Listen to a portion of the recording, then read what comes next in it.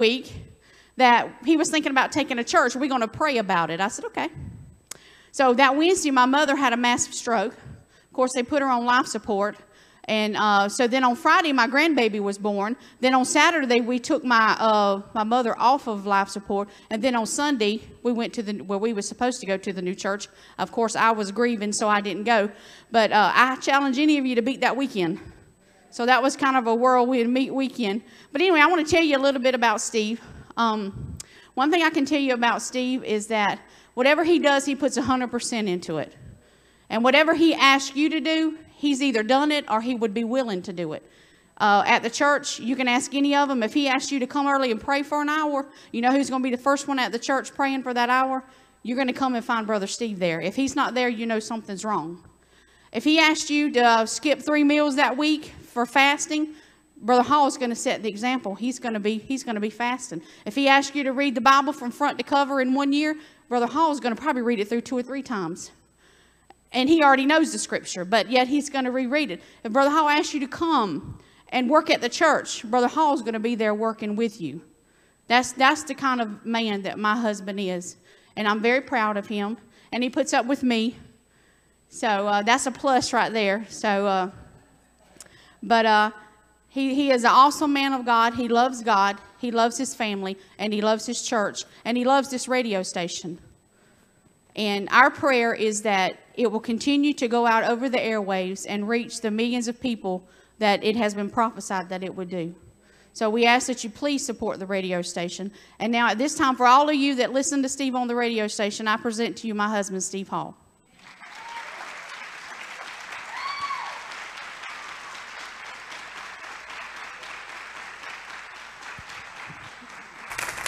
Amen. Hallelujah. Well, I am Pastor Steve Hall, ordained bishop in the Church of God. But you know, the main thing that you should know about me is I'm his. He's mine. That's all that really matters, isn't it? It's not the title. It's not how long I've been his. It's not about how many scriptures I know. It's not any of the miracles I've seen. It's not the people we've prayed through. No, it's none of that. It's I know him. And he knows me. I call him Father. He calls me Son. Oh, glory to God. And there's no big I's and little U's in this house. Because God doesn't pick favorites. Amen. He shows no favoritism to anybody. He loves us all equally and the same. Even though our positions in his body are all different. Yes, some are the mouthpiece, and that's the part where I would step up to be. Some of us are the toes, and they keep the church working and moving forward. And some of us are the hands, and they're working, doing various jobs. And some are in the office, and they're doing the paperwork. But we're all part of the body. And that's the main thing, is that you know who you are in Jesus Christ. You know what your job is in the kingdom of God. Amen? Glory to God. Won't you stand with me for a word of prayer? Father, tonight in the name of Jesus, I humble myself before you. I am your servant. I am a messenger. Lord, I come to bring the message that you have graciously given to me to feed your flock, Lord. Strong meat, Lord Jesus. Nourishment, Lord, for their spiritual life. And I humble myself before you that the words of my mouth would be true. God, I put on the belt of truth right now that every word that I would speak would be true and would stand on Judgment Day. And God, on that day that we should be able to reach back into this time frame right here where we meet together in this very hour and remember that the Word of God appeared to us on this night. His name was Jesus. He illuminated His Word so that we would know the way, the truth, and the life. Yes, O Lord, let your Holy Spirit lead us and guide us. What I say and what they hear, Lord, let them be true and let them bear fruit. Let WUCC bear fruit, Lord, in your kingdom. God, let many people come and help bear the heavy load to take this station into the furthest reaches of the world.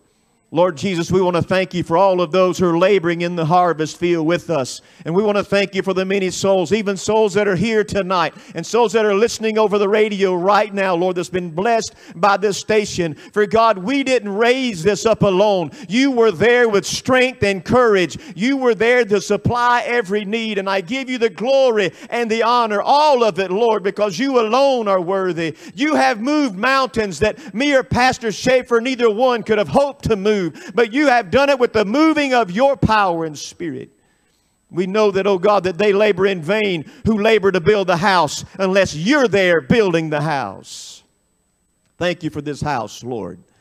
Now move in this house. In Jesus' name we all pray and say amen. And you may be seated in the house of the Lord. If you have your Bible with me and you will turn to 2 Timothy chapter 3. I want to go to verse 1 through 5. I know you love Jesus, amen. You ready to go to heaven tonight? You don't have a promise of tomorrow. You don't have a promise of the next 5 minutes. Jesus could come. But if the Lord tarries here for the next 3 or 4 hours, I'd like to preach for you. Yeah, I didn't get a lot of them, but if the Lord tarries for a little while, maybe not 2 or 3 hours, I'd like to preach for you. Now, Paul preached all night until a boy fell out of the upper room asleep. He done fell asleep sitting in a window trying to get a little breeze, fell down and was dead. If any of y'all fall out dead, I'm going to raise you up just like Paul did, no different. If I see some of you that went to sleep so hard we think you dead, I'm going to embarrass you when you wake up. I'm going to tell you that an awful lot. 2 Timothy chapter 3 and verse 1. You know, we have a program, me and Brother RPI over here to my left. I asked him to do my armor bearer for me. And it says, in the last days, in verse 1. That's the name of our program. It's a good program. Every Tuesday night from 7 o'clock to 8 o'clock, listen in on WUCC 99.9. But this know, it says, that in the last days perilous times will come. For men will be lovers of themselves, lovers of money, boasters, proud, blasphemers, disobedient to parents. Can I get amen? Unthankful and unholy, unloving, unforgiving, slanderers, without self-control, brutal, despisers of good, traitors, headstrong, haughty, lovers of pleasure rather than lovers of God, having a form of godliness but denying its power, and from such people turn away. The most amazing thing is in verse 5, it says, having a form of godliness. These are church-going rascals. These are church-going snakes in the grass. These are hypocrites. These are those that are among us, the Bible says. They are spots and wrinkles in our love feast. Amen. They are the sand in the wheels of the machinery of God. And they are here and they are real inside of what God is doing. Now, I don't mind going to church with a bunch of hypocrites and liars and boasters and blasphemers and unthankful, unholy, unloving, unforgivers and slanderers without any self-control. I don't mind going to church with them. Amen. Because such as some of us, and we found Jesus when we went to church. I don't mind them. They're welcomed in the house. But I'm not going to compromise the gospel of Jesus Christ to make them feel like they're at home yet. Because as long as they're living that lifestyle, they're not ready yet. So tonight we want to talk about the influence of evil. How many of you know the world that you live in is filled with this influence? Like no generation ever before. Listen, when Paul wrote this, he wrote it to the people in his day. But it sounds like it's the epitaph on the tombstone of our generation. It fits us to the T. But they didn't even have all the things that we have today to bring the influence of evil right in your bedroom. I mean, in the privacy of your own home, the influence of evil has penetrated every crack and every crevice. You know, when you go to kill roaches, you got to put the poison in every little crack and every little crevice. So when they're hiding and scooching through the dark, they run over some of that and maybe eat a little some of that. And some of them will just die because they're trying to hide. I'm telling you today, they're not hiding. They done come out of the crevices and they've come out of the closets. And the influence of evil is following us everywhere. So point number one tonight I want to talk to you about under the influence of evil in our generation is that whatever has your time has your mind. Whatever has your time has your mind. There are endless opportunities in the world in which we live right now to sin and nobody know it. Nobody knows what you're doing when you're home. Nobody knows what you're doing on the computer at work. Nobody knows. You got the privacy bar on your Google. You got the privacy bar on your phone. You can get by with a lot of things, and you can act like you're not doing any of those things. But I tell you, God watches and God knows. But there's endless opportunities to sin. The influence of evil is growing because there are portals that's never been for any other generation than ours. They didn't have what we have to bring the evil to every corner of our life like we have today. Never has there been a generation like this. And that's why he said, know that in the last days it was going to grow worse and worse. Evildoers were going to wax worse and worse because they can hide it. They can get away with it. Portals have opened up everywhere. Wicked imagination of all mankind has been materialized. I mean, what they could just imagine 50 years ago, we have surpassed today in iniquity. You know the problem that they're having in government today? Oh, it's not balancing the budget. It's keeping the pedophiles out of the offices. The problem that they're having in the organized world today is getting the porn of the politicians off of the internet, hiding the deeds that they are done, and they're supposed to be representing a country in whose letterheads, one nation under God, indivisible, with liberty and justice for all. When they are living in sin, in bondage, and in deception, they're trying to bring liberty and freedom to a people that are still in bondage. And the people that could be set free by the gospel of Jesus Christ, they're trying to silence the voice of the church. Something's wrong in our generation. The influence of evil is like a rising tide. It seems it cannot be stopped. The number one culprit, the number one avenue that Satan is pumping his poison in every home is your TV. Now, I want you to buckle up because some of you are going to be hit hard and you're going to need to accept this message. Because God wants you to see. He wants the blinders to come off of our eyes tonight. Many of our listening audience out there in radio land, you're going to listen tonight. I want you to hear what God has to say because we have been so customized. We've been so brainwashed. We've been so broke down that we don't even see what is right before us. What is right before us every day when you get off of work is that television. What is right before you every morning when you wake up is that television or a radio or something that is leading your brain and your attitude the wrong way. You see, that TV brings images, it brings sounds, and it stirs up our emotion. And the worst thing about the TV that nobody's ever had before us, at least about 100 years ago, is that they could bring this most vile thing.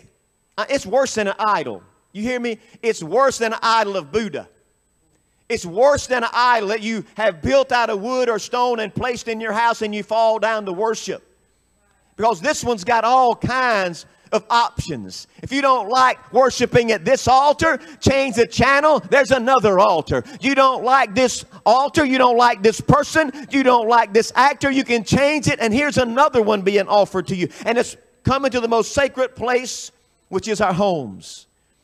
Thankfully, it's not on most churches on every wall, but in our homes and in our bedrooms, we have this filth being pumped in from a demonized world. Right in our homes. I'm going to hit this hard, and then I'm going to try to go on from this. You know, all you have to do to open a portal to hell is push the red button right there on your remote. And a portal, let's call it a television. Have you ever thought what it's telling you? It really is telling you what it is. It's telling you a vision. Tell a vision. Whose vision is it telling? Is it telling God's vision for your future? Is it telling you God's plan to save, sanctify, and fill you and separate you so you can make heaven your home? Or is there another vision? Is there another storyline? Is there another baseline that they're coming up from? I'm telling you, you already know the answer. You already know it comes to pollute your mind. It comes to dilute your faith. It comes to tear you down until you are nothing but shredded meat for demons to come and devour. Amen. Push the red button if you want to, but a portal is going to open in your home. Click on that website if you want to, but there are demons waiting to make the connection with your eyes and with your heart, and they're coming to infest your life. You can't play with this deadly poison and think you're going to be all right. It's a sad world that we live in. The portals open up. Things come through the portals. We invite blasphemers in our living room. I know you Christians, you would not open the door to a man that's cussing like a sailor and say, come on in, sit in my chair and talk to my children. No way would you. You would not allow a murderer, condemned murderer, you know he's a murderer, knock on your door and say, come on in, I want you to sit in my living room.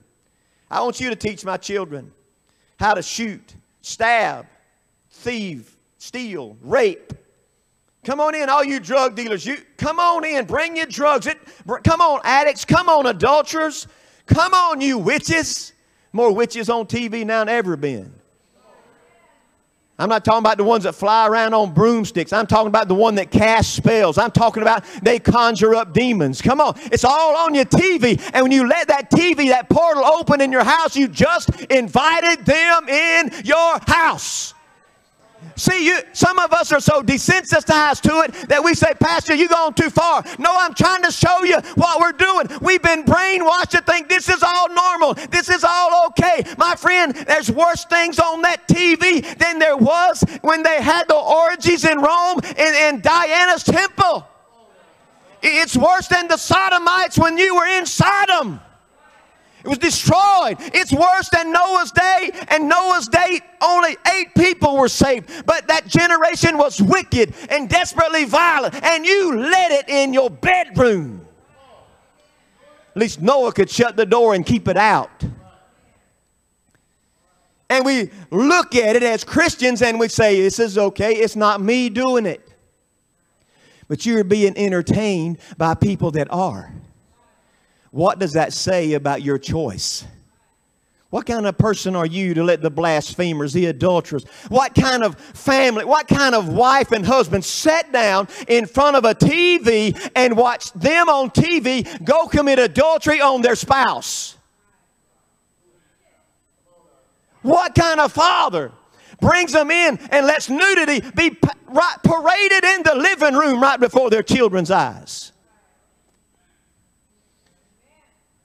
You let a man or a woman try to come up in your house naked, you're going to do something about it. Call the law, shoot them. You're going to do something. But you'll cut the TV on and there they are, and you welcome them in. You'll hit the record button. I'm not saying you are. I'm saying somebody will. Hit the record button so you can see it again. That's the influence of evil in this generation. And we swallow it hook, line, and sinker. Christians have been desensitized to it. We'll let them bless themselves, lift themselves, and then curse God right in our own living room. And so, oh, I hope he don't say that again. You know, it's going to be all right this time. Y'all getting where you see this? Is your eyes being open? Do you feel the Holy Spirit telling you you're hearing the words of truth and you need to get the trash out of your house? Witches, vampires, and werewolves, zombies, demons on parade in your living room. You want to see a parade? Let me come to your house. Let Jesus come to your house and see if he can go through the channels and hit your history button and watch what you was watching. You can't welcome him in and him be comfortable watching it. You don't need to watch it. Yeah, Pastor, you just going, yeah, right. Whosoever looketh upon a woman or a man to lust after them has already committed adultery in their hearts. It's just a TV. It works through the TV too. You taught to lie, you taught to blaspheme, you taught to kill, you taught to rape, you taught to do drugs. You learn how to cast incantations and use sorcery. And it's prayed in your living room and you accept it. What's wrong with us? Do you know why there's not a move of God in the world today? Number one reason is television. Let me tell you, right over here in the room, right next door to my left, there was a man trying to go through deliverance. Couldn't get the answer. Brother RPI, things were there, but they wouldn't come out. What's the problem? So I'm talking to him. I'm helping another fellow delivering ministry in there, and I'm going to try and help figure out what's the key. Because I know there's a key. There's a big old key right over there under my brother RPI. There's a big key that's missing. And I says, what kind of TV do you watch? And he says, well, I've got this shows, you know, I've got some channels that I pay for the subscription to come into my house. And I say, what kind of channels do you get? Well, every once in a while, we have a HBO. We got some of those vile things, and I just flip through there, and sometimes it catches my attention. And I said, will you cancel the subscription to the poison that you're paying to be brought into your home? Do you understand? Will you cancel the subscription? You are paying the demons to come and entertain you with porn, and you come here having still the subscription going on, and you want to be delivered from something you're paying to have in your life. It won't work that way, friend. Got him to renounce. Renounce it. He said, my wife is going to be so upset. He said, I better go talk to her first. Y'all understand? Got to go talk to the wife who's in another room going through deliverance. Asking her, is it okay if we shut down the subscription to the trash that comes in our house and brings us to a point that our marriages is about to fall apart, and we're filled with bitterness and anxieties, and our children are out of control, and now you're going to go ask somebody if you can stop the fear. What's wrong with this world? Come on, son. What's wrong with this world? It's the influence of evil. It's everywhere. We've accepted it. We've befriended it. We've excused it. We tolerate it. We celebrate it. Some of you got some favorite actors. Don't say no words. Don't say no names. Don't condone. Don't, because I might hit one of them in a minute. You want to be condemned. You like that one because she's sexy. You like that one because he's strong and masculine. You like this one. You like this one because the way they act and the way who do they represent? Do they represent God's kingdom of light, love, and liberty and power, or do they represent the dark side where all the portals of hell are being opened from? Whose spokesmen are they? Whose children are they? Oh, I'm getting there. Children exposed. Friends are invited to watch the parade of iniquity walking through your living room. Come on over. I got a movie. We'll watch it together. And you won't even invite them to church. I'm not talking about y'all. Somebody else want it. Come on. The children's what gets me the most. Hell is vomiting up its very best to fulfill your fantasies. Hell is vomiting up its very best right in your living room, right on your floor, to fulfill your fantasies. Only if in your mind. Somebody says, it's only in my mind, Pastor. It's only. What did I say? The first thing I said. Whatever controls your time controls your mind. Tell me it ain't on your mind. Tell me you don't have images burned into your brain. Imaginations run wild.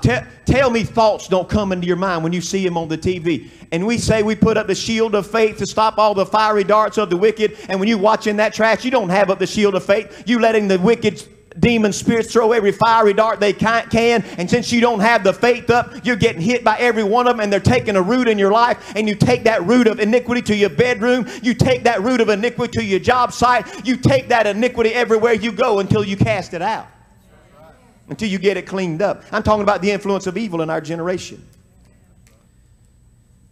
You give the keys of the kingdom, the keys of the nursery to demons, and then complain when the children misbehave.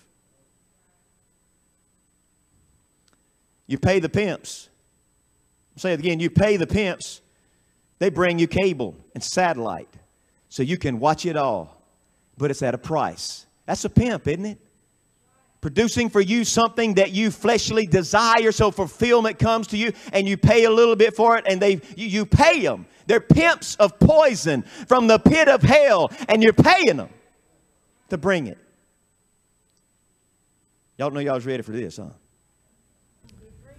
All of it. Movie theaters.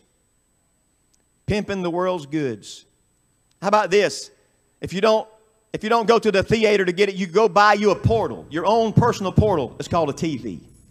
You go get your own personal portal for your room so you can watch things that the kids ain't supposed to see because of the cussing, because of the nudity. You get one personally. And then I'm going to get better in a minute, y'all. I just got to get this out of my system. I'm trying to show you how influenced we are. How much we've let down our guard. How much we've sacrificed our children on this altar of compromise. How much our blindness as Christians has crept in until it's poisoned our own families, and they don't know the gospel, but they know every mover star. They know every basketball player. They know every race car driver. They know every football game. They can quote you the stats, but they can't tell you what the pastor preached on last Sunday. There's something wrong. The influence of evil has grown too great in this country, and it's time for the soldiers of God to one more time put on the armor of God and do something about the wickedness in this world.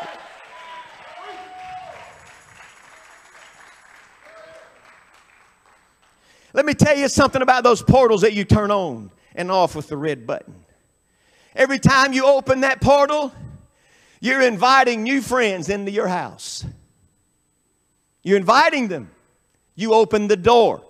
It's like opening the door. Cutting the TV on is like opening the door. It is a portal. It's a way in. You can shut it. You can open it. When you willfully open the door, things come in your house. Your new friends are still in the house when you cut the TV off. Is that right, brother? I said your new friends that you invited when you opened up the portal to the abyss, and you watched and you welcomed and you laughed at their filthy, vile jokes. And you were entertained by their adulteries, and you were amused by their murders, and you wondered about how is this woman going to get out of this trouble, and how's this all going to work out. And you got so involved, you got sucked in. But I'm telling you, you not only got sucked in, but they got sucked in too. They got sucked right into your life. And now your new friends are not going anywhere because you cut the TV off. That doesn't get rid of all the things you welcomed in. You welcome demonic entities into your life. Well, you're not going to hear this on many churches on Sunday morning, are you? Is it true? Is it true? You need to hear it then. You shall know the truth, and the truth shall make you free. They're in bondage because preachers won't preach it. They're in bondage because they think they're going to run off half their tithe-paying membership if they get bold and courageous in the name of Jesus. But I want you to know, until you start getting bold and courageous, you're not going to bring the miracles back in your house. Until you get bold and courageous, your kids are going to be the ones on drugs. Until you get bold and courageous and you begin to put the devil under your feet, which is his proper place, I'm telling you, your family's going to keep falling apart. Your marriage is going to the pit. Amen. I'm telling you, unless you take a stand with the King of Kings and Lord of Lords against this influence of evil, it's going to run you over like a steamship.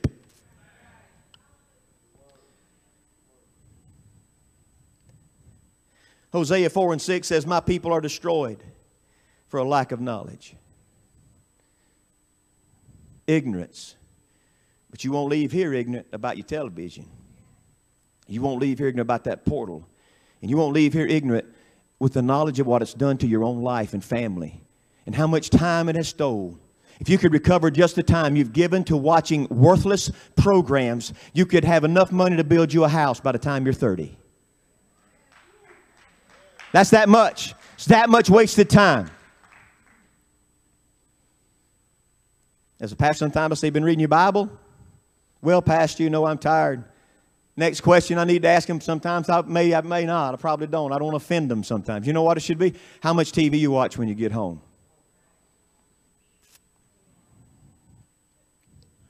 My people are destroyed for lack of knowledge.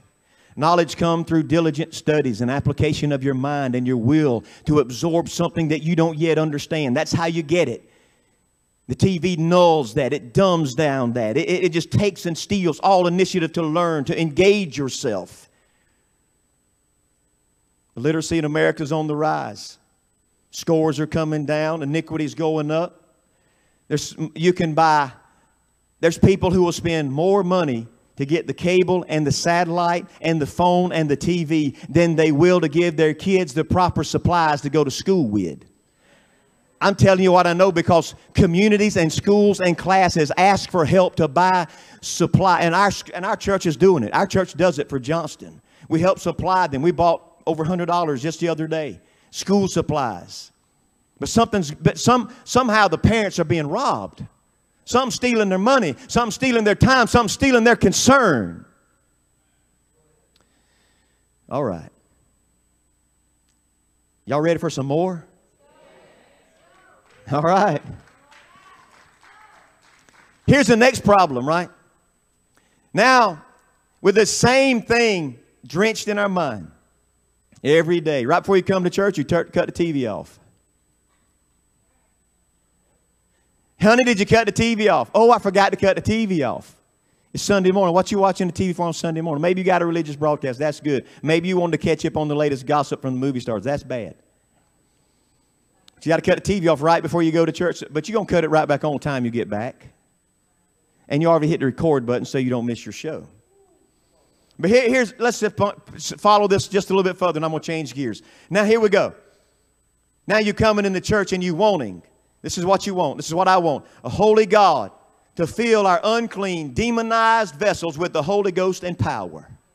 We come in His house. We've watched the filth of the world. We've ate at the devil's table. We've drunk the poison of the world. And we come in God's house and we lift up our hands and we say, oh Lord, send the power just now. Oh Lord, send the power just now and baptize everyone. I'm telling you, the Holy Ghost will not dwell in an unclean temple. I'm telling you, let that filth in, the Holy Ghost is going to say goodbye, because the Holy Ghost is the one that's convicting you, convincing you of the truth of this message. And if you will not apply the truth, the Spirit of truth will vacate the premises. 2 Corinthians chapter 6 and verse 17. Here's the remedy. Here's what we got to do. Here's what the church has got to do if we want to see a move of God in the last days. And I'm telling you, we're living in the last of the last days. Listen, it is the last few minutes of the game. And the game can be won or lost by this generation. This generation. It's been 2,000 years of preaching the gospel. But this is a generation that will see the fulfillment and the culmination of the plan of God for all humanity. We are the last players. And we've got to win the game. We've got to finish the fight. We've got to complete the race. We've got to put the crown of righteousness on our head and take off the cloak of iniquity in Jesus' name. 2 Corinthians chapter 6 verse 17 says, come out from among them and separate yourselves from them, says the Lord. Touch not their filthy things. I don't know what the translation up here says, but touch not the unclean thing. This translation said, touch not the filthy thing, then I will receive you. Brother, I need to give you something. Come here.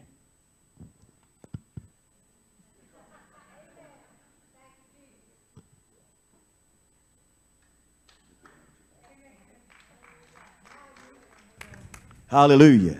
Excuse me. I was being choked off a little bit. I'm ready to go full throttle right now. Filthy things. Come out from among them. Listen, come out from among them.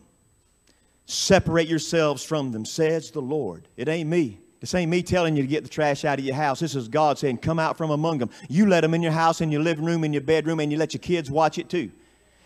Come on, you kids, you need to support your mom and daddy when they're trying to get the pollution out of your mind and out of your heart. You need to say, Mama, thank you. Daddy, thank you. I know you love me now because you stopped feeding me the poison that the world's been pumping in my veins for years. So you understand the Lord is saying this, and don't touch the filthy things, the unclean things like the remote. Then I will receive you. What does it say? Then I will receive you. When's He going to receive you into His presence? When is He going to let you? Who shall ascend into the hill of the Lord? Who shall stand in His holy place? He that hath clean hands and a pure heart, who has not lifted up his soul to vanity, he shall receive a reward from the Lord his God. Oh, my Lord, I'm preaching to somebody tonight. You can't come in here and lift up unholy hands, a defiled heart, a filthy mouth. You don't praise God with the same mouth you just blasphemed your brothers with? I don't think so. Hey, Jesus, help me. Isolated from reality if you think you're unaffected by the influence of evil around you. You think it's just skimmed right by me. I was right here. It just went there. It just went there. They didn't even see me. Little demon didn't even see me. He just ran by. You're isolated from reality. You have put yourself in a place You don't even know what's going on around you, and you think where you're at is where you're supposed to be. What you're doing is okay. And the whole time, demons are laughing at you. They're laughing.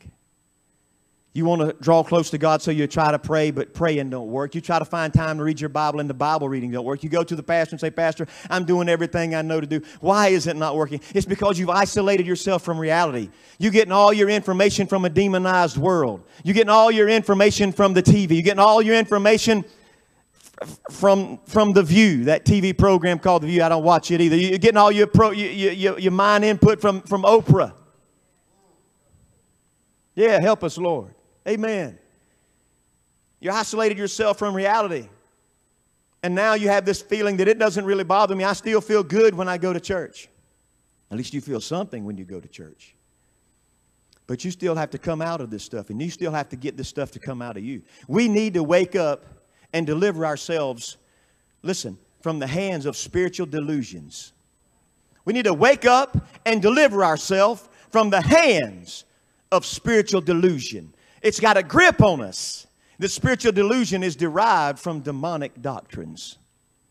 And when you think you're untouchable, when you think you're okay and you're participating in the events of evil, you're not okay. You're deceived. They're delusions from demonic doctrines. In the last days, people would give heed to doctrines of demons, having a form of godliness, but denying the power. I'm talking about church people who think their name is on the roll, but it's on the wrong roll. They think they're all right, but they're living in sewage of the sins of this life. I'll never forget, we was in a revival. I was pastoring the Lexington Church of God. We got a prayer line going to pray for people that are sick. Lady comes up, and you know what she asked us? She said, will you pray for me that I can divorce my husband so I can marry my boyfriend? Me and the evangelist just kind of looked at each other, and I'm thinking, what you going to say? That's a true story. What happened, somebody said? We didn't pray for them to get a divorce. Amen. It's the mindset. It's delusions that are in the churches today. Delusions that God is going to grow. This church is going to be a powerhouse when every day we put our minds and our hearts in the sewage, and then we try to shake it off like Samson did because he done laid his head in Delilah's lap. He's done fornicated with the Philistines, and now he wants to go out and do battle and kill his enemies. Well, that worked for a while, didn't it? But there came a day when he shook himself, and the enemy had shaved that old head of his, and he didn't have the strength to fight off the enemies anymore. You're going to wake up one day, and what you had is all going to be gone. Your marriage is going to be gone. Your children's going to be gone. And you're going to come to me, go to some other pastor. I don't know what happened. Well, now you do, honey, before it happens. You're isolated from reality. You got to wake up. You got to wake up and deliver yourself. The Bible talks about self-deliverance. The Bible talks about that the Lord is our deliverer, but it talks about we free ourselves by the knowledge of the truth. It talks about you shall know the truth shall set you free. It talks about that we cleanse ourselves from all the filthiness and the flesh, perfecting holiness in the sight of God. I'm talking about purifying myself. If I watch it myself, I can stop myself from watching it. If I paid for it, I can cut off the subscription. Amen. I can do the things that separate me unto God so that I will be received once again. Touch not the unclean thing. What we need is a dose of truth right out of the Bible. The truth is everybody needs deliverance from diabolical propaganda. You need to look up some of the words like diabolical and propaganda. Just look up the dictionary words, and it's amazing what they say. You need to look up the word isolation and reality. You'll be surprised at what these words say I'm not talking about a Bible dictionary. I'm talking about regular old Webster's dictionary. These words have power. They have meaning. The demons don't want me to preach this under the anointing of the Holy Spirit because they know the words of God is sharp. Amen. And cutting asunder the bone and the marrow.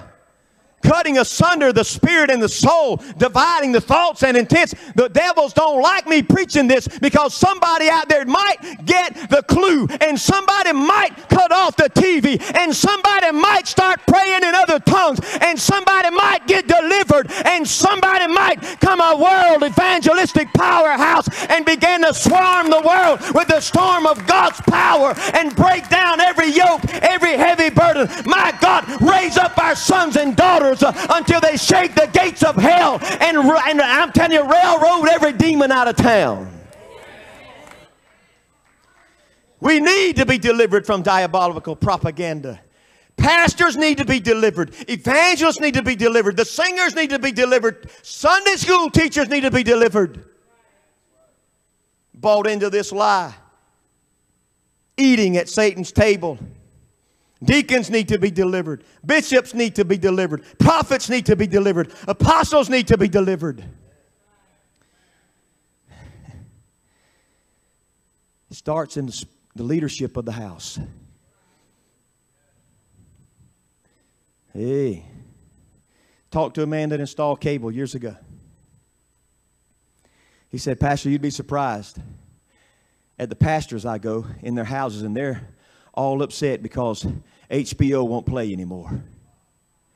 Their Playboy subscription stopped playing. They want to know how to get it back up and running. He says, they're pastors. I see their stuff laying around. And you want to know why God's not moving in America. You got to get the trash out. I'm not saying it's here. I'm talking about a very broad stroke here. But we need to be delivered. Some of you need to be delivered. Jesus has come to deliver us all. I tell you, we're all the same. There's no big I's and little U's. I'm not above any trial or test or temptation that you are. I'm just like you. Jesus, when he came, was in every way tempted as we are, yet without sin. If he was there, I'm there. Everybody's there. And any and all of us are subject to failure. But you're going to fail. You're going to fail if you keep eating at the devil's table. There's no alternative. You're going to fail. To stumble and fall and get back up, not a problem. To continue in your delusion when the truth has been presented to you means you agree with the doctrines of the demons and you made your choice, and you'll make your bed with the demons in hell. Everybody needs to be delivered. Jesus is the only one that can deliver.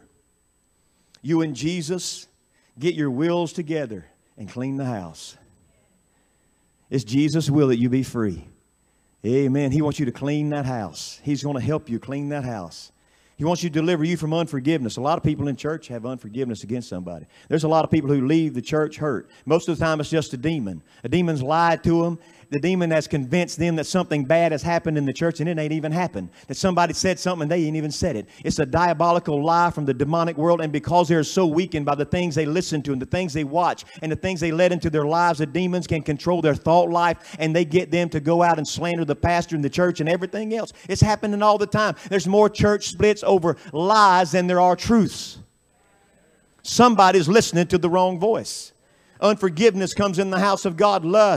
Lust has filled this society. Lust is the plague of our generation. Lust is the thing that's destroying more homes, more children, more parents. It is killing. There's 800,000 kids a year in America that go missing. Did you hear the number? There's 800,000 kids in America every year that go missing, and they're unaccounted for, and they're not claimed or found. Some of them may be runaways, but a lot of them are brought into the sex trade. Everybody needs to be delivered. Unforgiveness and lust. Anger is part of the problems of our generation. Hate and fear. Pride. A lot of people got so much pride they won't even accept and won't even receive a message that teaches them to repent from their sin. People wonder why they're sick all the time. Wonder why when they get prayed for nothing happens. It's because their heart is filled with junk in the trunk. Another problem we have in America, and the deliverance problem, the people don't get deliverance because of apathy. They really just don't care about it. They really want somebody else to do the work and then reap the benefits. But I'm telling you, if you're going to be free, you're going to fight to be free.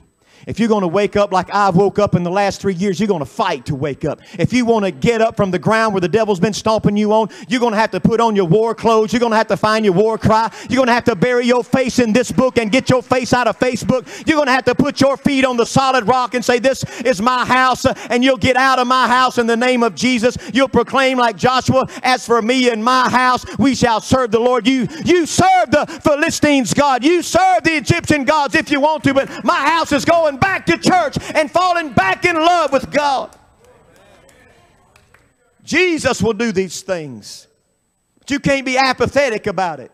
You can't pray some 2-minute wimpy prayer and think everything is going to now fall into place in your life. And if you're really looking for an answer, you will search diligently until you find it. And when you find it, you will rejoice and you will call your friends and you will say, this son of mine was lost, but now he's found. My husband or daughter, my wife was lost, but now they are found. What does that? The effectual fervent prayer of the righteous man availeth much. You have not because you ask not. But when you ask amiss, that you may heap it upon your own lust. My God don't answer those kind of prayers. But if you are sincere, if you are hungry, if you are thirsty, God's got a table. God's got a table. Hey, God's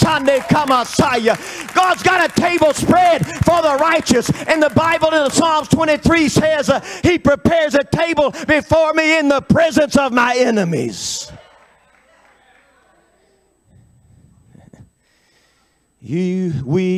This country, this church, this state needs deliverance. If you don't believe its deliverance is necessary, you don't believe bondage is real. If you don't believe deliverance is necessary, you don't believe bondage is real.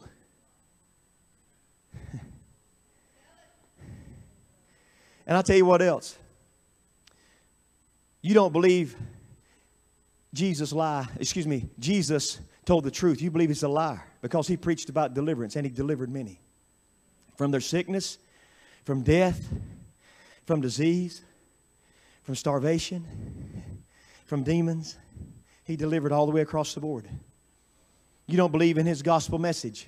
You don't believe that his death was for you because you don't need it. You don't need deliverance. No, we all need deliverance. Yeah, I'm first in line. We all need deliverance. Luke chapter 4, verse 18. Jesus describing his own ministry. Y'all got a minute? Y'all got a minute? Y'all got just a few more minutes? I know I'm taking long. I got somewhere to go. I'm trying to get my wheels down to land, but it's hard to get these things to come out. Luke 4:18 says, the Spirit of the Lord. This is Jesus talking about his own ministry. The Spirit of the Lord is upon me because he has anointed me. Oh, hallelujah. To preach the gospel to the poor. He has sent me to heal the brokenhearted, to proclaim liberty to the captives, and recovery of sight to the blind. My friend, this world is full of blind people, and they got 20/20 vision. Amen. They got to wake up to see what I'm preaching. Some of them can't even see what I'm preaching. They're so blinded to it. All right. Now, there's two things he mentions liberty twice. What does it say in this version? Deliverance. I like that word. Deliverance and liberty. Same thing. To proclaim liberty to the captives, deliverance to the captives, and the recovery of sight to the blind, and liberty to those who are oppressed. I want you to notice there's 2 times he talks about liberty. 2 times he talks about deliverance. One is for the captives. Now, you know what a captive is? Somebody that was taken as a prisoner of war in most cases. Or captive in one country to be taken to be a slave in another country. That's a captive. So we come to set the captives free. Once I was held by sin, but I am held no longer. That's a captivity. I was in the captivity of sin, but it didn't stop there. To bring at liberty those who are oppressed. Now, oppression is not necessarily a physical type of captivity. It is, listen, it's an infiltration of the enemy into your mind and into your heart to oppress you. Somebody says, oh, it doesn't talk about God setting you free from demonics in your own life. Oh, yeah, that's what do you think comes to oppress you? I don't get up in the morning oppressing myself. If I do, I am sick. Something is wrong with me. I get up to get my cup of coffee so I'll feel waking up. Amen. Feel better. Wake up. Liberty. Jesus is bringing liberty to those who are oppressed by the enemy. Those who are oppressed by the devil. He wants you to be free. Romans chapter 12 and verse 2. You have to pull that one up for me. Hallelujah. 12 and 2. Be not conformed to this world, but be ye transformed. The word there is metamorphosis. By the renewing of your mind, that you may prove what is that good and acceptable and perfect will of God. Let me talk just a little while longer, if you will. Because I'm just really got to the place where I want you to understand why I told you everything negative about everything in the beginning. Because that's not where the story ends. That's your wake-up call. That's your wake-up call. That's your coffee right there. Wake up. Once you wake up, then you begin to transform. You begin to change. You begin to metamorphose. The definition, I wrote this one. I just want to share one with you. You can look it up for yourself. Metamorphosis, I wrote this down. It says a change from the form or nature of a thing or person to a completely different one by natural or supernatural means. That's the definition, right? Right off of my phone. Metamorphosis, a change of the form or nature of a thing or person. Oh, even the dictionary says you can change. They ain't talking about the blood. They talking about the word metamorphosis. Hey, meta, something that's real, physical, something that you are and I am, a person or a thing can change. The devil's a liar. I'm not stuck in the rut. I'm free by the blood of Jesus Christ. All right. Form or nature of a thing or person to a completely different by natural or supernatural means. In other words, the force that will change you could be a natural force. It could be a supernatural force. In this case, we're talking about the blood of Jesus. And let me tell you, it also leans towards it be an irreversible change. In other words, when the caterpillar, let me talk about the monarch butterfly. Anybody know anything about the monarch butterfly? That's the best butterfly in the world. The monarch butterfly it is the most celebrated, documented, wonderful migration in the insect world. They come all the way from Mexico, southern parts of California, where they spend the winter. And it takes them 4 generations, and they go all the way up to Canada. And they'll only lay their eggs on one kind of plant. You know what the plant's called? Milkweed. The mamas lay the eggs, and it takes them all summer, spring and summer, to go all the way from southern Mexico all the way. All summer long, they work their way up, laying eggs, hatching, living, laying eggs, hatching, living. By the time they get up to California, they've laid all their babies on milkweed. Milkweed has got poison in it, and the caterpillar, when it comes out of the egg shape, comes into the larva, the pupal state, it begins to eat something that the birds don't like. It's milkweed. Let me tell you, you wonder why the world hates you? The closer you get to God and the more the Word you get into, the more of the Word, the milk and the meat of God, the more they're going to talk about you, the more they're going to blaspheme you, the more they're going to ridicule you, the more if you in deliverance, they're going to talk about how demonized you are. Why? Because you got something that they don't like to taste. You sucking the milk and the meat of the Word. Listen, and let me tell you this, the birds don't like them, the lizards don't like them, and if they eat them, there's only certain birds that can eat them. If they eat them, it'll kill them. Most of the time they eat one and they vomit it back up. And they learn the lesson, don't mess with the monarch butterfly. Hey, when it's bright orange, when it's got black stripes, and when it's got white dots, don't eat that one. That one will tear you up. Oh, I'm telling you, when you get where you're supposed to be in God, the world can't touch this. They didn't make it, and they can't take it. But glory to God, hallelujah, we got something that does something good for us. Sucking on that milkweed. But there's something amazing because they make their journey all through the summer, and right at the end of summer, that 4th generation, their families have covered all that distance, ends up way up north. And it's on both coasts, east and west coast. Monarch's butterfly on both coasts. It goes all the way up north. But the last generation, remember I talked about we are the end of the end game. We're the last generation. You got to get this. In their lifetime, flies all the way back down to Mexico. And they winter. It takes 4 generations to get to the top. It takes 1 generation to get back home.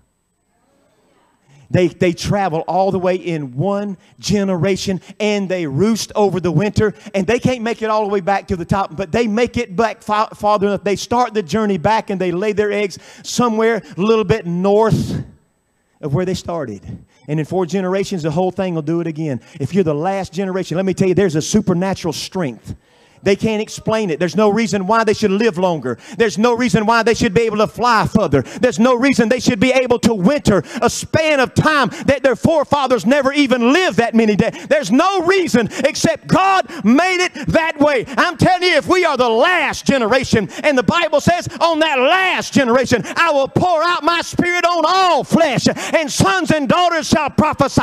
Old men, they not through yet. They shall dream dreams. Young men, they going to get started young with visions. What am I saying? If we are the last generation, we can combat this evil that is infesting our world. We're not only going to tear it down, we're going to fly all the way home. Somebody give the Lord a hand clap of praise. Yes, it may be bad. And yes, every bird out there would like to eat us.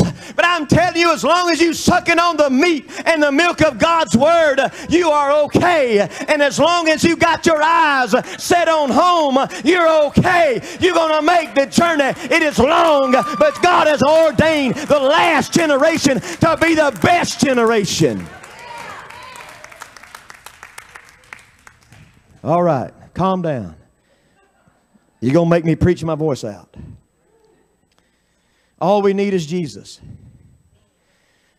Let me land the plane. I got a few more points. Let me just mention the honeybee. Just kind of mention the honeybee. The honeybee, confined in an octangular paper-like tube. Larvae. Grows and grows. Wants to be free. It starts out as a tiny little ugly worm. You know, looks kind of white. Y'all seen them, larvae. Some of y'all fished with them before. Rob Yellowjacket nest. We used to do that when I was a kid. That honeybee finally gets his liberty.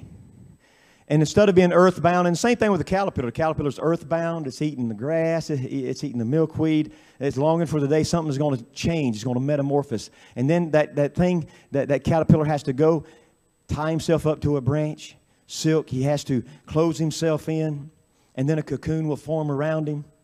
A cocoon forms around him, but he doesn't come out of that thing like he went in.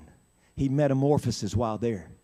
That honeybee larva metamorphoses while it's there. It's not an egg anymore. It's a bee. It comes out, and when it spreads its wings and its wings dries, it begins to go, it's sucking the nectar out of the flowers. Just like the butterfly. The butterfly used to eat milkweed, now it's drinking nectar. Oh, glory to God. When you transitions from the natural into the supernatural, you'll get what I'm talking about.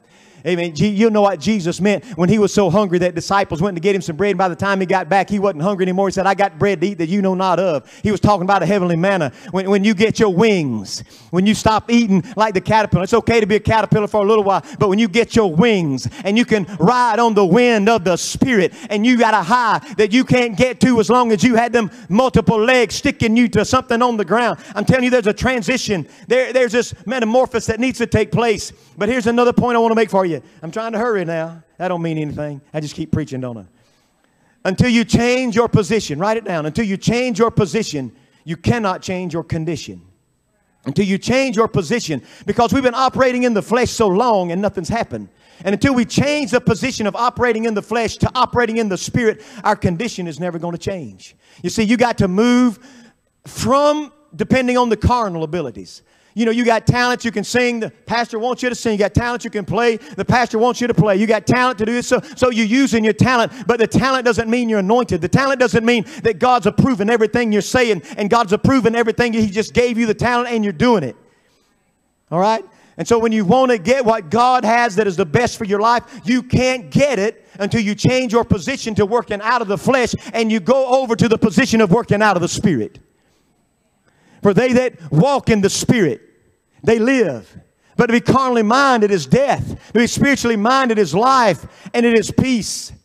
So you have to change your position before you change your condition. Yeah, you can go see the doctor because of your position in the flesh. Oh, doctor, I'm having severe headaches. And the doctor gives you some medication. And next week you feel better. But in a year or so, the medication doesn't work. Your position in the flesh is still the same. You're leaning on the arm of flesh. And I'm not against doctors. I'm just using this as an illustration. So you go back to the doctor. He prescribes another pill. But let me tell you this. If you would change your position from going to the natural man to help the natural being, then you can go to the spiritual man who created you in his image. He knows what's wrong with you. He's the power. He's the stripes bore on his back for your healing. You can't change your position until you change, listen, the condition that you're under. You're leaning on man. You got to lean on God. You got to lean on God. Change your position from trusting in the flesh to trusting in God. Then you can break off the heavy yoke. Then you can take the yoke of easy. His yoke is Jesus. His yoke is easy. His burden is light. When you lean on the arm of flesh, you'll only trade one problem for another. All right. I'm trying to go. Let me talk for Abraham just a minute. I'm going to conclude this sermon for you.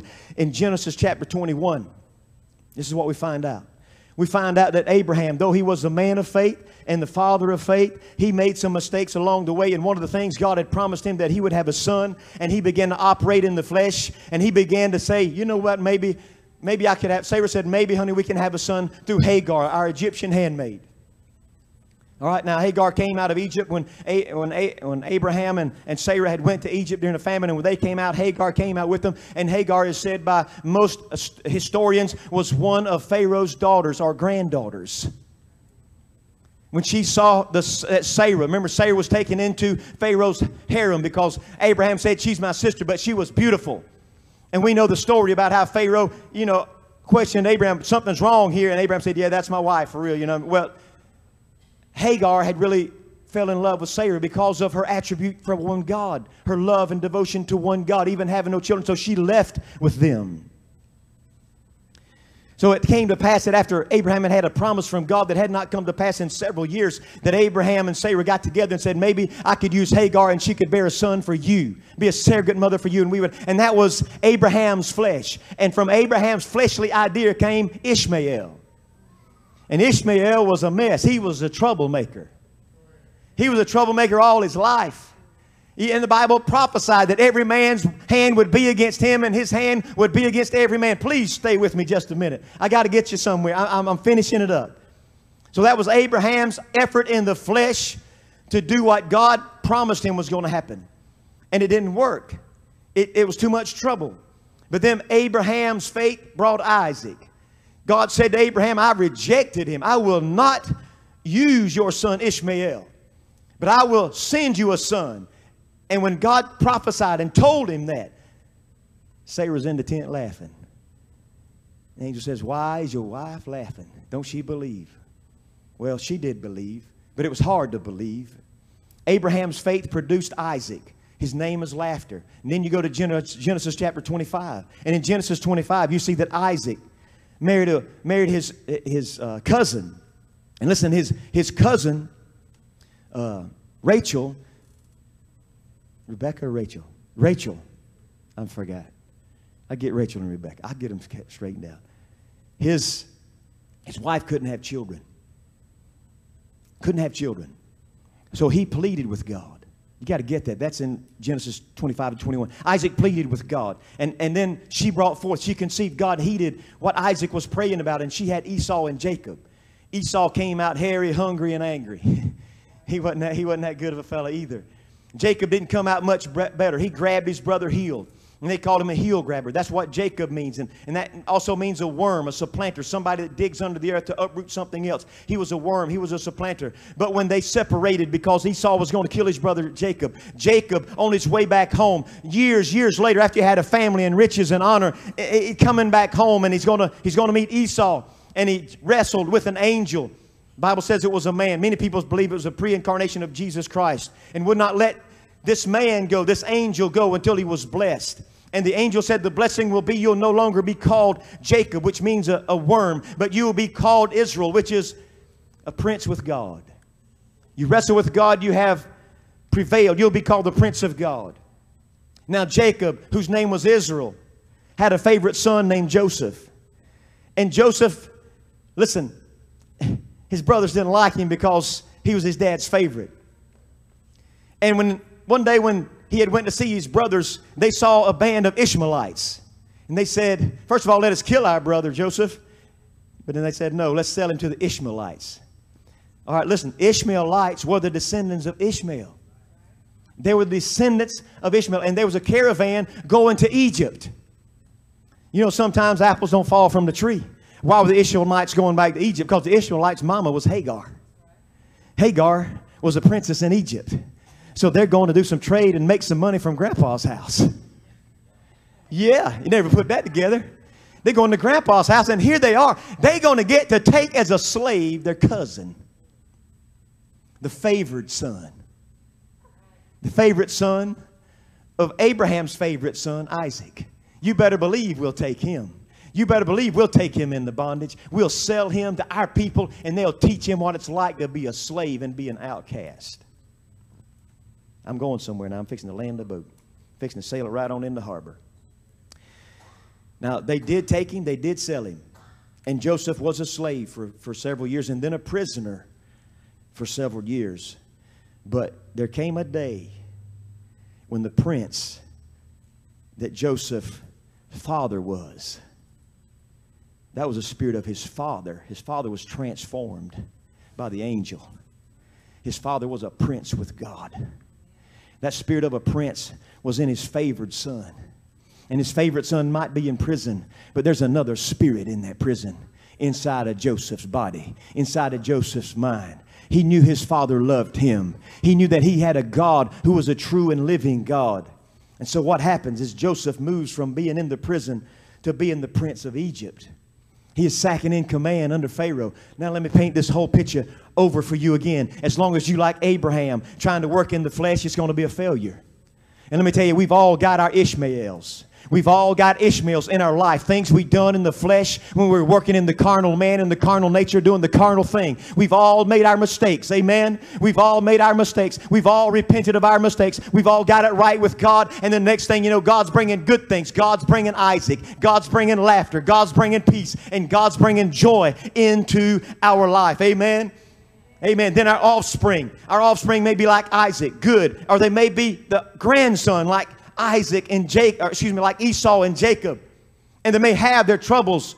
But I'm telling you, when you are birthed from faith, there's a difference from being birthed from faith and birthed from flesh. That which is born of the flesh is flesh, but that which is born of the Spirit is spirit. Let me tell you, if you are born again, you are born of the Spirit. You have had a metamorphosis in your life. You're not the worm you used to be. You're not the Jacob that lied to his brother, lied to his daddy, lied to Laban, his uncle. You're not the worm anymore. You've metamorphosed, and now you are changed. You are a prince with God.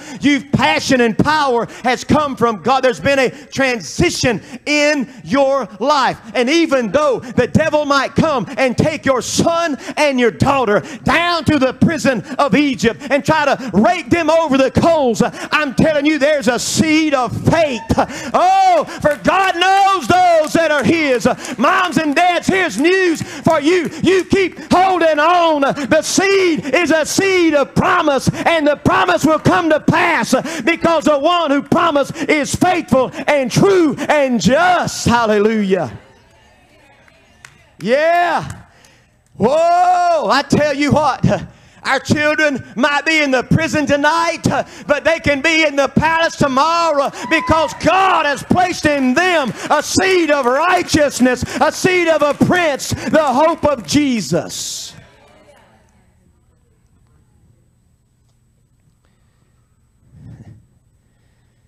So we start out in a mess. We end up in a miracle. Yeah, Jesus. He's a deliverer. He delivered Joseph from the prison. He delivered Daniel from the lion's den. Shadrach, Meshach, and Abednego from the fiery furnace. Come on, it just keeps rolling. He delivered David from Goliath's hand. Oh, come on. Now there's more to be said. He delivered Jeremiah from the deep pit. He delivered David from the sin with Bathsheba. He delivers those that have stumbled. He delivers those that have failed. He delivered those that have disappointed everybody. And He raises them up from the ashes of their failure. And He brings them to the palace of the King. And He makes them His sons. And He makes them His daughters. And they are metamorphosed by the power and the blood and the name of Jesus Christ. And they go through a change that they cannot ever return from. Yeah, you may leave God. Yeah, you can turn your back this very day and say, I'll serve you no longer. But you'll never forget the good days you had when you were in the presence of your Father, the King. One day, the prodigal son woke up and said, I will go to my Father's house. Won't you stand with me tonight? Oh, Jesus, I got to get the thing on the ground. Hallelujah. He's a deliverer. He's a deliverer. Glory to God. The way out is in the Spirit. You're not getting out in the flesh. You don't get out in the flesh. Flesh and blood shall not inherit the kingdom of God. You don't get out in the flesh. You can't figure it out in the flesh. You can't pay your way out in the flesh. You can't beg, borrow, and break yourself out of the flesh. You got to get out of this thing, this mess we're in, this being demonized, this lies that we've accepted, this compromises. We've got to get out of them by getting in the Spirit. When you get in the Spirit, you will get out of the flesh. When you get out of the flesh and crucify the flesh with its lust and passions and evil desires, when you get out of the flesh, a door of opportunity will begin to open up in your life. And you'll be able to walk in the Spirit. Then you'll be able to sing in the Spirit. And then you'll be able to operate in the Spirit. And then the things of this world won't hold you down. You'll be able to soar on the wings of the Spirit. You won't be the egg anymore. You'll be the eagle that comes out of the egg. You won't be the chicken scratching in the farmer's yard. You'll be soaring on the wings of an eagle. You shall run and not be weary. You shall walk and not faint. You'll be on the anointing. You won't rise on your own merit. You won't rise on your own ingenuity. You won't rise on your own ability. You will rise on the winds of the Spirit of the living God. For it's not by might nor by power, but by my Spirit, saith the Lord. You can't get out of the mess we're in America unless we have revival. Oh, we're not going to have a revival unless we clean the house of God. We ain't going to clean the house of God until we get sincere and humble ourselves and pray and turn from our wicked ways. And then our God, He will hear from heaven. He will forgive our sin. He will heal our lands.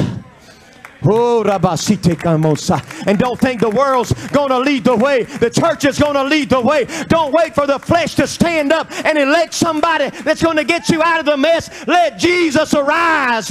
Let Jesus arise in the house of God, and we will see a new nation. Hey, Jesus. In the name of Jesus. In the name of Jesus, let's repent. Let's repent.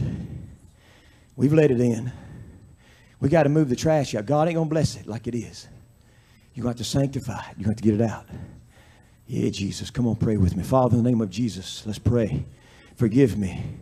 Forgive me, God. I opened doors to iniquity. I've opened doors to demonic infestation in my marriage. I've opened doors of demonic infestation in my children.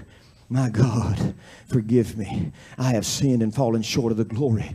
My God, take your blood and wash me clean. Forgive me of my sins and trespasses. Oh God, I shut every door from every generation. God, right now, I stop the generational flow of iniquity into my family. In the name of Jesus, I stop it. By the blood of the cross of Jesus Christ, I stop the generational iniquity right now. I confess our sins and I forsake our sin. I renounce our sin in our family. God, it's been carried on. Some of it may be trying to carry itself through me. But in the name of Jesus, I cancel out the assignment of the demons enforcing the curses against me. In the name of Jesus, I rise up and say, not in my house, not in my lifetime, not in my marriage, and not with my children. In the name of Jesus, I break it. In the name of Jesus, I come against all demonic spirits that infest my house, and I command you to get out. Get out in the name of Jesus. I sever every tie. I sever every tie that I've opened the portal and let you in through in the name of Jesus. You won't get my time anymore. You won't get my mind anymore. I'm confessing and forsaking all the things I've lent to your kingdom. Yeah, Jesus. Yeah, Jesus. Hey, Rabasite Nahadoburabakin. You want to be free, you better act like you know you got some bondage. You're not going to get free until you see all the things that Satan chains have been hanging, rattling on you all this time. Yeah, you need freedom. Oh, he set me free.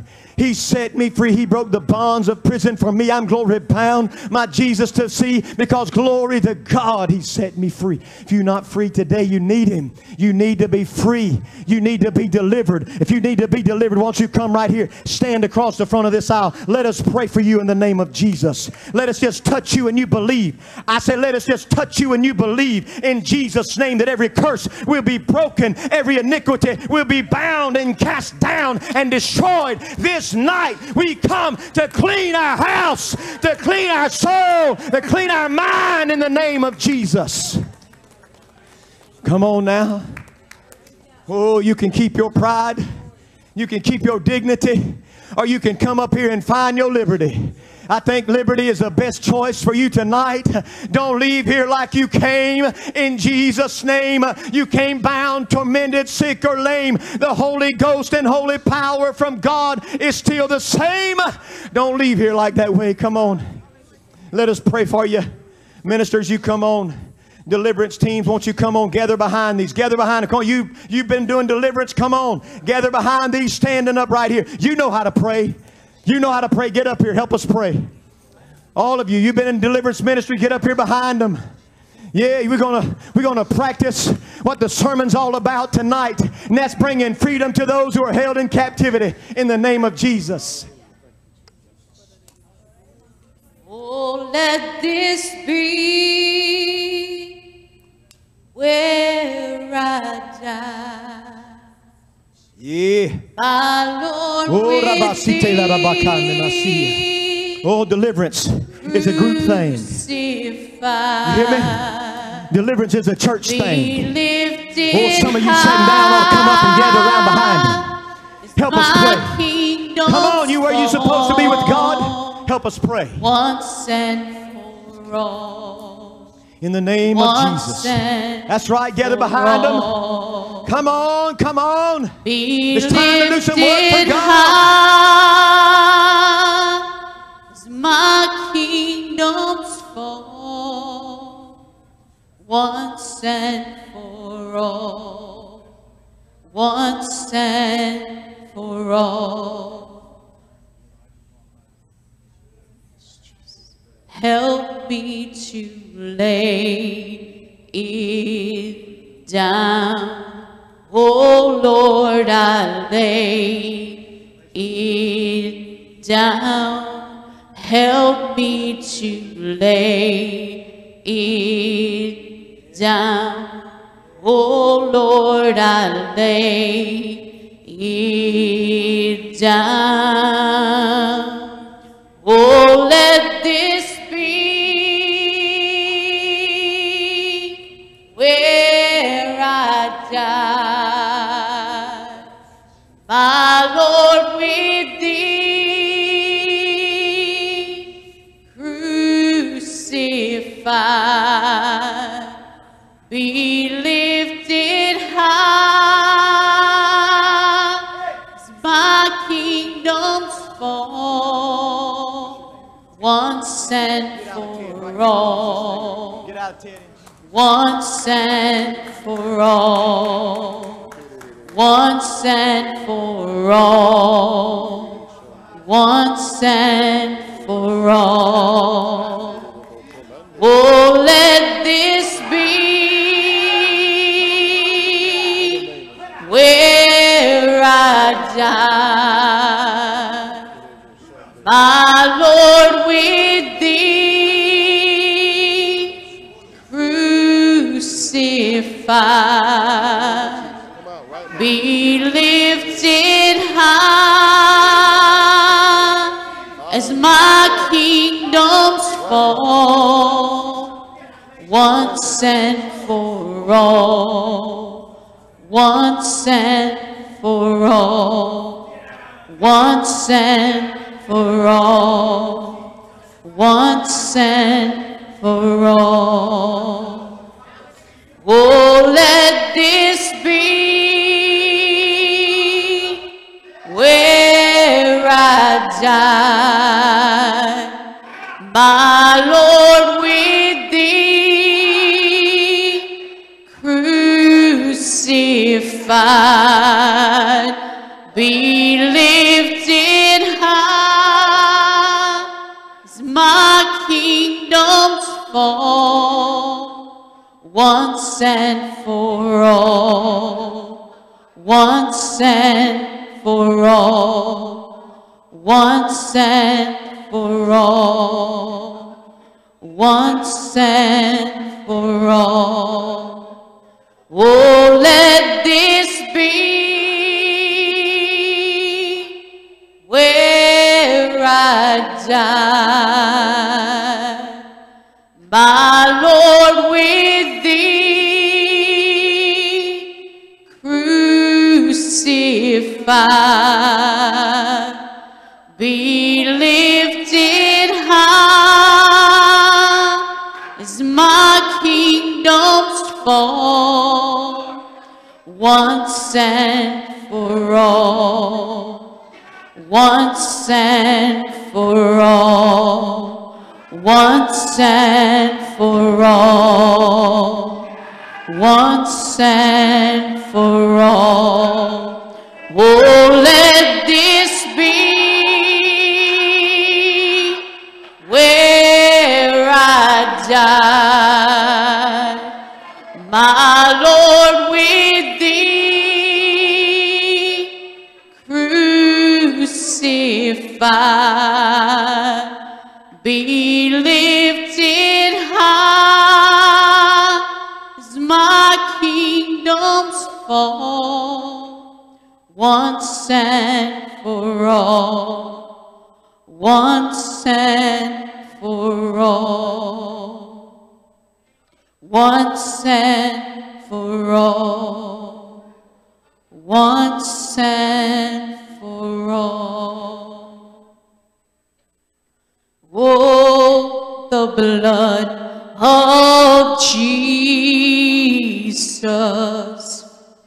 Oh, the blood of Jesus. Oh, the blood of Jesus. It washes white as snow. There's power in the blood of Jesus. There's power in the blood of Jesus. There's power in the blood of Jesus. And it washes white as snow.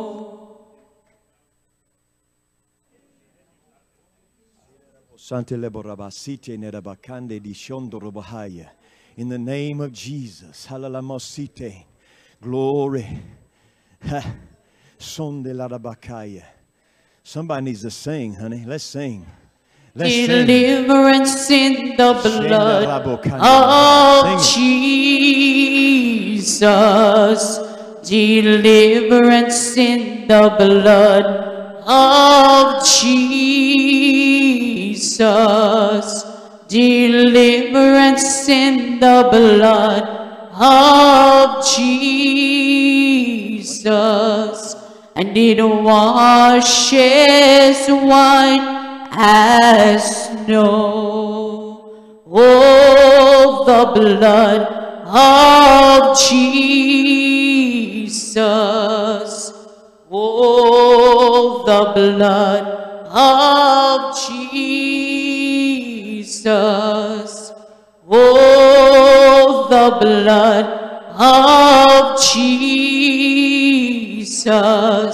And it washes white as snow. There's healing in the blood of Jesus. There's healing in the blood of Jesus. There's healing in the blood of Jesus, and it washes white as snow. Deliverance in the blood of Jesus. Deliverance in the blood of Jesus. Deliverance in the blood of Jesus. And it washes white as snow. Oh, there's power in the blood of Jesus. There's power in the blood of Jesus. There's power in the blood of Jesus. And it washes white as snow. Oh, the blood of Jesus. Oh, the blood of Jesus. Oh, the blood of Jesus. And it washes white as snow. Deliverance in the blood of Jesus. Deliverance in the blood of Jesus. Deliverance in the blood of Jesus. And it washes white as snow. Oh, the blood of Jesus. Oh, the blood of Jesus.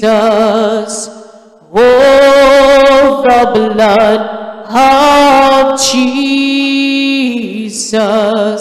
And it washes white as snow.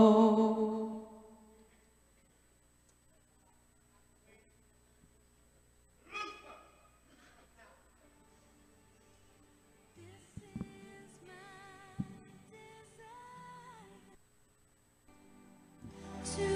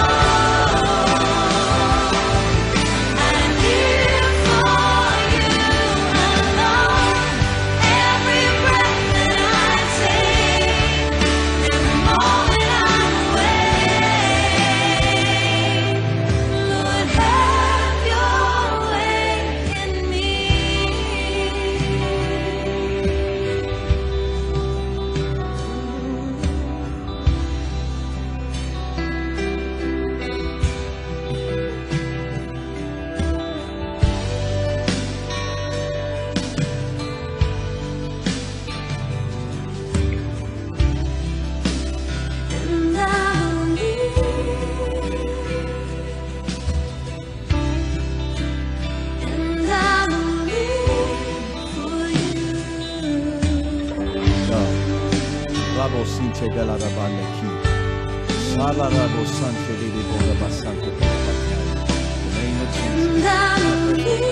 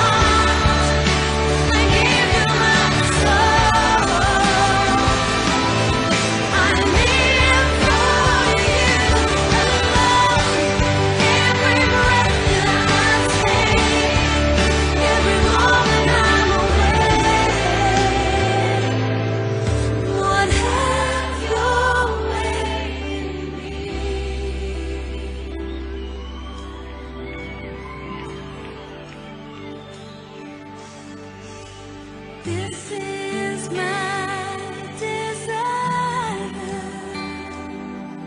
to honor you, Lord, with all my heart. I worship you.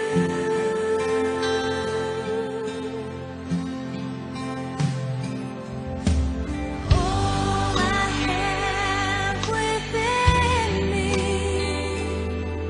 I give you praise. All that I adore is in you.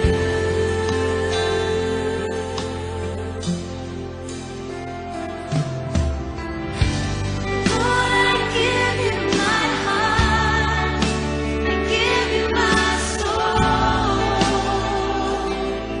I live for you alone. And every breath that I take, every moment I'm awake, Lord, have your way in me.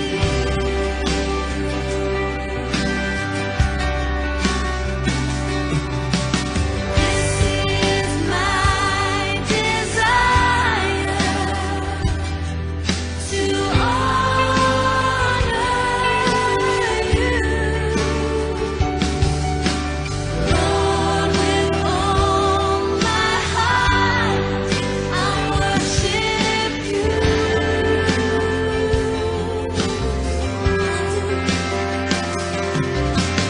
All I have within me, I give you praise. All that I adore is in you.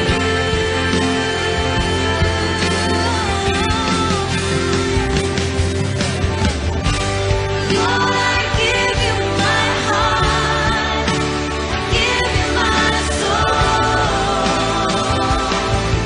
I live for you alone. Every breath that I take, every moment I'm awake, Lord, have your way in me.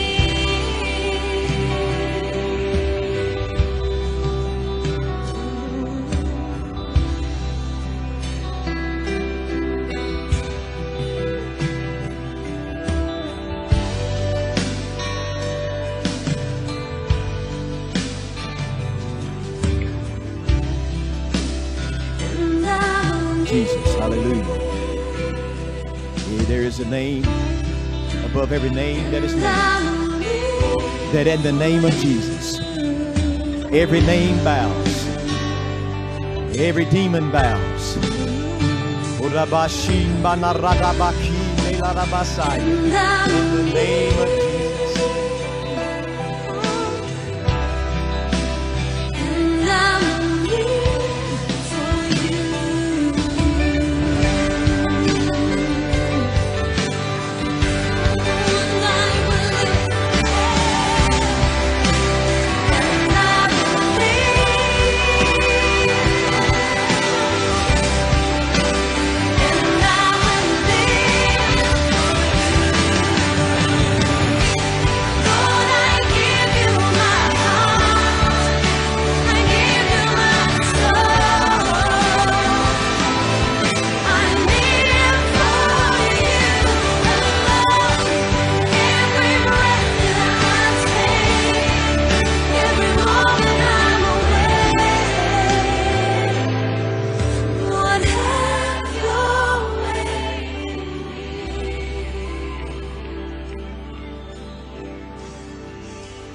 This is my desire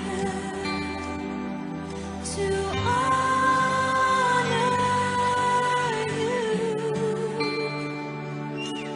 Lord, with all my heart. I worship you.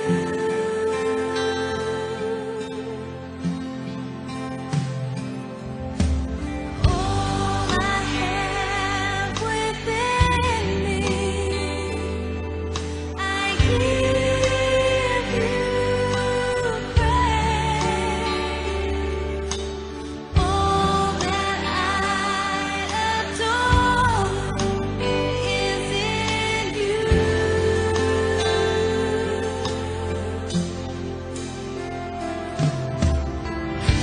Lord, I give you my heart, I give you my soul. I live for you alone, and every breath that I take, every moment I'm awake. Lord, have your way in me.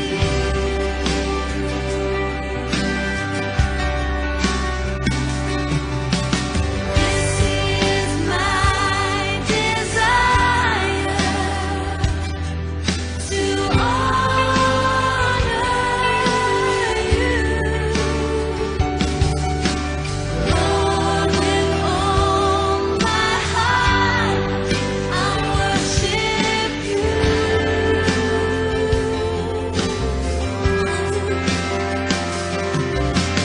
All I have within me, I give you praise. All that I adore is in you.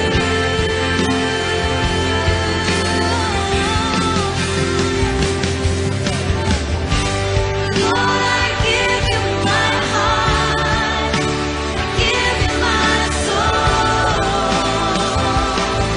I live for you alone.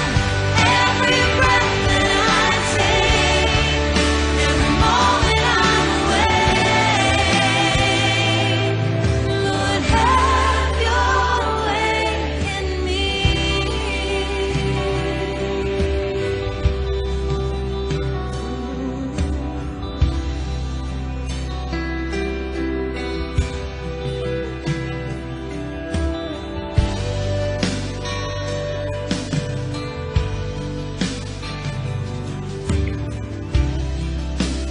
And I believe, and I believe for you.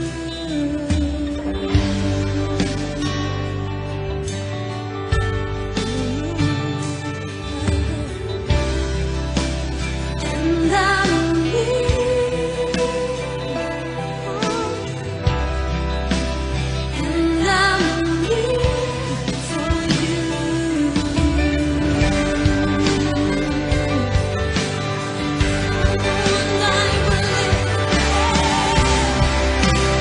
and I believe for you. And I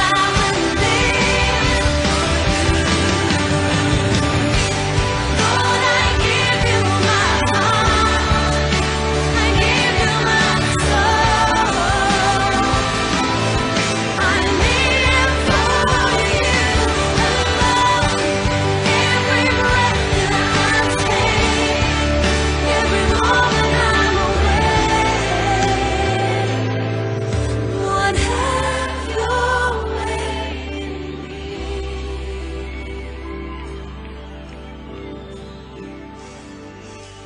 This is my desire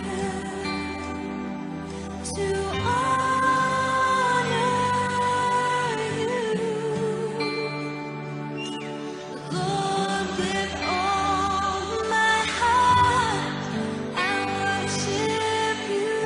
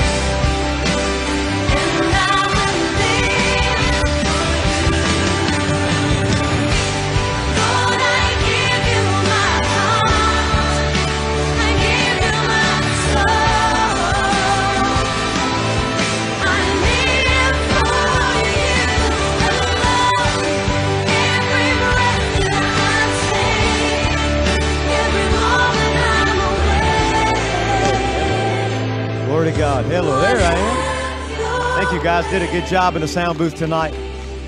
Music was great. Amen. Kept me live and on the air. Thank you, Jesus. Now, God breaks bondage. He breaks oppression. He's a deliverer. He breaks the chains of captivity. He breaks the chain of oppression. You got to cooperate with his plan. You got to cooperate by walking in the Spirit. As long as you're walking in the flesh, you're not cooperating. But when you walk in the Spirit, all things are possible. I done preached all that, hadn't I? Stand with me, if you will. I know a lot of people had to go. That's fine, but I thank you for staying. Thank you for staying tonight. Amen. If you want to see a revival, you're going to have to learn to tarry in the upper room. You want to be filled with power, you're going to have to learn to fast and pray. You're going to have to pray in tongues. Amen. We've had enough Christians playing long enough, looking for miracles. I'm telling you, today is a day. If we get serious with God, things are going to change because we're the last generation. Amen. Glory to God. You know, I want to thank Brother RPI. Where'd he go? That's my brother. He had my back tonight. I asked him to be an armor bearer for me. Did you see? This is a man of God right here. I simply asked him if he would follow me and help me. Okay, I'll get Joe dismissed. And I asked him to follow me. And you say he took care of me, didn't he? Huh? That's the way it should be in the kingdom. Somebody, I needed somebody for my back tonight. And I asked him, you need somebody. Jesus sent them out 2 by 2. Amen. You need a good church. Amen. Listen, thank you for coming. Thank you for enduring my loud preaching and harsh ways. God bless you. Thank you so much. Get a Lord hand for Pastor Steve Hall. Awesome word. Awesome word. Y'all been enjoying yourself? We ain't finished yet. We got tomorrow. I want you to come back. We got Augustus Washington will be here tomorrow night. He's another part of our WUCC family. And my name is Gerald Farmer. They call me JFK. I'm on the It's Really Supernatural program. It usually airs on 7 p.m. on Fridays. So you probably heard my voice there. But anyway, I've been enjoying myself here. And it's good to be charged up. Come to a camp meeting and hear the word of the Lord. You know, just come out every night and get built up because it's plateauing. You know, so I thank God for allowing us to be able to do this. And we ask you to continue to listen to us on WUCC 99.9 and continue to support us with your funds, with your listening ear, with your prayers. And we just thank you for coming out this evening. All lines clear. Okay, we'll go ahead and close in prayer. Father, we just thank you for this evening, Lord. We thank you for once again meeting us here and giving us your word, Lord God. We look forward to what else you have in store for us, Lord. And we thank you for those who are faithful and continue to support us. And we thank you for what you're doing in our lives, Lord God. The word was great tonight. And we just thank you, Lord God, for meeting us here. And Lord, we ask that you protect them, protect those that are here as they travel to and fro. Lead us and guide us by your Spirit, Lord. In your Son, Jesus' name, we pray. Amen.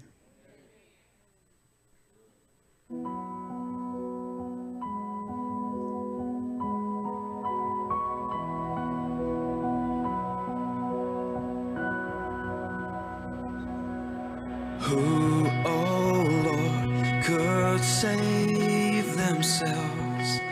Their own soul could heal. Our shame was deeper than the sea. Your grace is deeper still. Who, oh Lord, could save themselves? Their own soul could heal. Our shame was deeper than the sea. Your grace is deeper still. And you alone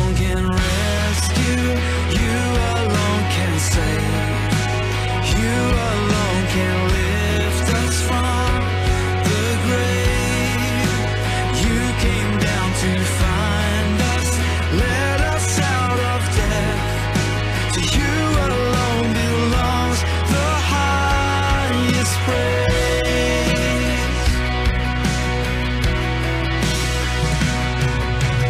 You, oh Lord, have made a way. The great divide you healed. For when our hearts were far away, your love went further still. Yes, your love goes further still, and you alone can rescue, you alone can save, you alone can lift us from the grave. You came down to find us, led us out of death. To you alone belongs the highest praise. To you alone belongs the highest praise. To you alone belongs the highest praise. You alone.